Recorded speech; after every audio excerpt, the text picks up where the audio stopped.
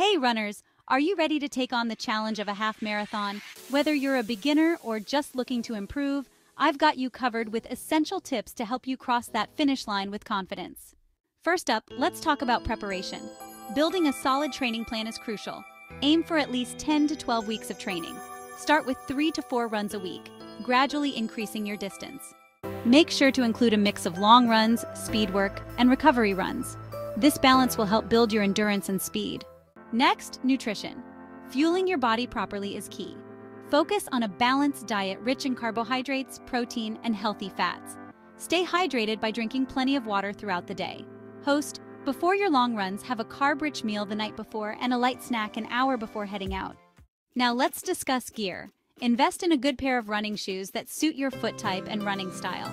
Proper shoes can help prevent injuries. Also, consider comfortable, moisture-wicking clothing to keep you dry and prevent chafing. During your training, listen to your body. If you feel pain, don't push through it. Rest and recovery are just as important as your training runs. On race day, start at a comfortable pace. It's easy to get caught up in the excitement, but remember, it's all about finishing strong.